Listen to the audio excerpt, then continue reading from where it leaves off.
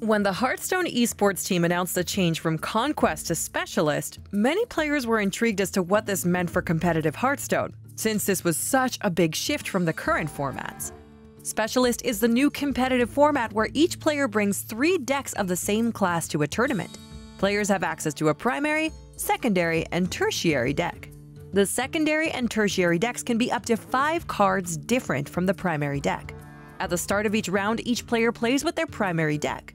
When the first game is over, both players have the option of staying with their primary deck or switching to their secondary or tertiary ones depending on what they feel gives them the best chance in the matchup. In this video, we'll be breaking down the best decks and top performers thus far in the brand new Specialist format. Before we jump in, make sure you're subscribed to the channel in order to keep up with the rest of our Hearthstone content. Mid-range Hunter, unsurprisingly, has quickly risen to the top of the Specialist meta. With access to some of the best early-game tools in Standard and flexible game plans for the secondary and tertiary decks, this archetype has quickly cemented itself as the deck to beat. With the ability to transition from a straightforward, aggressive build to one that's better versus the slower decks in the format, Hunter is a difficult deck to try and beat consistently. Death Rattle Hunter is another archetype that has found significant success in the Masters Qualifiers. While it may not be as popular as its mid-range counterpart, this deck still has incredibly powerful draw potential and great control matchups. The secondary and tertiary deck approaches either make the deck much better against aggro or make its control matchups even better. Many players have even taken to adding Nerubian Unravelers to make their combo matchups better as well. Myra's Tempo Rogue is a relatively new deck, but don't let that fool you. It is extremely powerful and has already put up top 8 finishes in multiple Masters Qualifiers. The core of the deck is an aggressive tempo shell backed up by Myra's Unstable Element to refuel. The secondary deck allows for a transition to be better versus mid-range decks.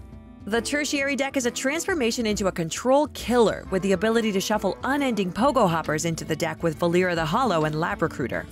Due to the rise of Tempo Rogue in these qualifiers, some players have begun adding Golakka Crawler to their decks to increase their chance in these matchups. Priest has shown itself to be a contender for one of the better non-hunter classes to bring to Specialist. The Cloning Gallery archetype of Priest showed up early on in the Masters Qualifiers, but has quickly fallen by the wayside due to its poor mid-range hunter matchup. Control Priest, however, has risen to the top of the Specialist meta specifically because it can build its primary deck to be good against Hunter. Most common ways to build the secondary and tertiary decks are to design one to beat Odd Warrior and to make the third deck better against aggro decks. Odd Paladin is as resilient as ever, powered by the consistency and strength of Baku. The main reason to play this deck in Specialist right now is that it has a pretty good matchup against the mid-range and cube hunter archetypes.